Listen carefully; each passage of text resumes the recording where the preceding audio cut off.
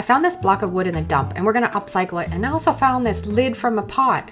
Let's pull this all together. The first thing that I'm gonna do is I'm gonna paint it with some homemade black chalk paint, and then I printed off one of my graphics and I'm coffee staining it. To speed up the drying, I used my heat gun and then I tore all the edges to make it have a real primitive look. I'm gonna put some Mod Podge on the top, and then I'm gonna go back and I'm gonna sand my block. I'm looking for a primitive farmhouse look.